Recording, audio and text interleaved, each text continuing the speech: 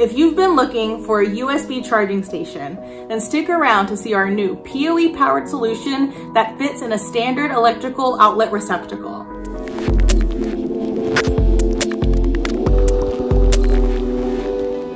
Today's video sort of comes as a part 2 to running a network jack for POE. The install is the same, we're just going to swap out the in-wall unit that we use. This one is going to feature our GAT USB IW, a POE Plus to 5 volt 12 watt USB charging station with an additional port for output 802.3 AF POE. Let's jump right in. For more details on which instruments we used, cable fishing, and pinning out your own Ethernet cable, please go back and watch our video on how to run a POE jack. Since the process is the same, I'm going to just review some of the key installation notes. My first step is to measure how high I want this POE jack to be. The typical height for a wall jack like this is 12 to 18 inches. I measured out about 30 inches based on the design concept we have for this room.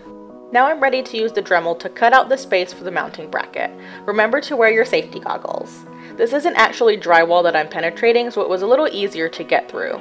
If needed, you might have to go back over the corners like I did, just to make sure the opening clears out very easily. For this next step, I called in Tyler to help me out. I didn't feel super comfortable drilling through 2 studs while on this ladder, so I called him in as backup. What he's doing here is drilling through the studs between the walls to create an opening to fish our cabling through. Once the openings are made, I prepare the cable to be fed through the wall. To do this, I took electrical tape and secured my cable to this pole or fishing rod. Once the cable has been fished down, reach your hand through and pull it out. Now that the cable is where I needed it, I secured the single gang bracket to the opening I previously cut out.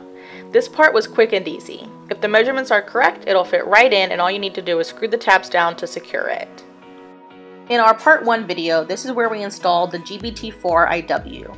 If you want to see how that went, go back and watch the POE jack install video on our channel.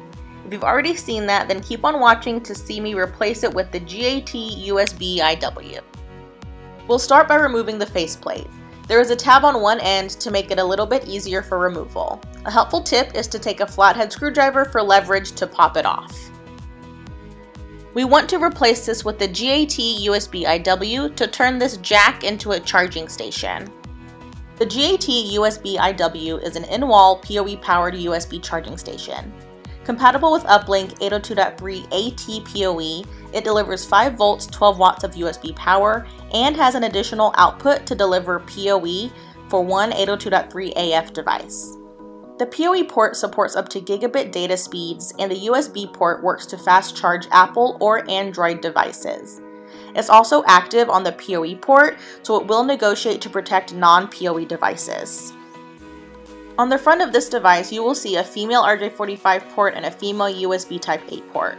There's also an LED indicator for power and 2 mounting holes on top and bottom. The GAT USB IW also comes with a faceplate that snaps right on. Connect your Ethernet cable from your switch or injector into the uplink port on the back of the unit.